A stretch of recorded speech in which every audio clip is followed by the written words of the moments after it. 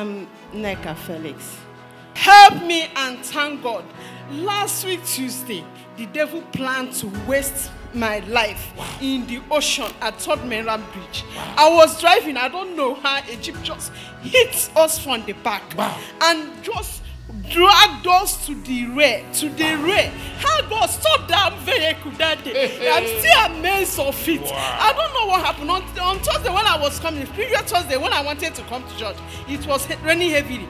My cousin said, this thing is too much. Under the rain too. I said, if it's work that I have, won't I go out to go for the work? So I defied that rain. I said, devil, that's a cheap excuse you are giving. I was here earlier than I have ever been here since 5 days. I was here before 6 a.m. I stayed here and prayed. Normally when I want to travel, I used to come and kneel at the altar and pray. I say, God, when I go and come back, I will come here again and dedicate myself. But that Thursday, I wasn't traveling, but I had the urge. I came and behold, that accident happened.